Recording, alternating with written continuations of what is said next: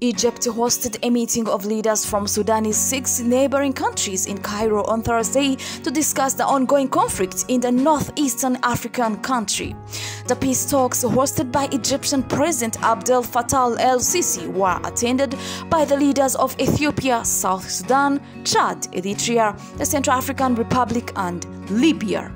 The conflict in Sudan erupted in mid-April when tensions between the military and the paramilitary rapid support forces came to a head. The conflict has killed more than 3,000 people and wounded over 6,000, according to the Sudanese Health Ministry. The actual death toll, however, is likely much higher, doctors and activists say. The International Organization for Migration say more than 2.4 million people have been forced to flee their homes due to the violence, with around 738,000 crossing into neighboring countries.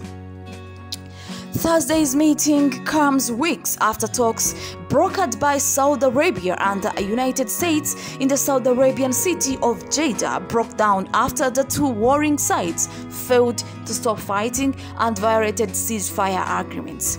In his opening address, el-Sissi said that his vision for the crisis end includes a lasting ceasefire agreement, the establishment of safe humanitarian corridors, and a dialogue framework that would include all of Sudan's wide-reaching political forces. The Egyptian leader called on both parties to commit to ceasefire negotiations organized by the Intergovernmental Authorities on Development, or IGAD, an 8-member East African bloc headed by Kenyan President William Ruto.